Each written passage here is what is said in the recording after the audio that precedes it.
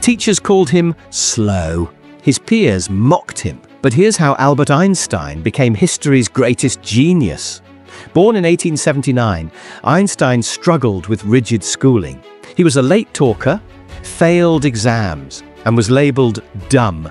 But his mind wasn't broken, it was bored. At just 5 years old, a simple compass changed everything. What force guides this needle? That question sparked a lifelong obsession. Curiosity became his superpower. Expelled for questioning authority, he became a dropout. But did that stop him? No! He devoured books on geometry, philosophy, and physics, learning in his own way, on his own terms. By day, just a patent clerk. By night, he rewrote the laws of physics. In 1905, he published 4 groundbreaking papers, changing science forever. Genius isn't born, it's built.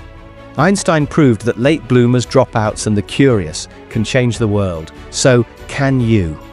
Like this? Hit subscribe for more genius stories. And remember, never stop asking why.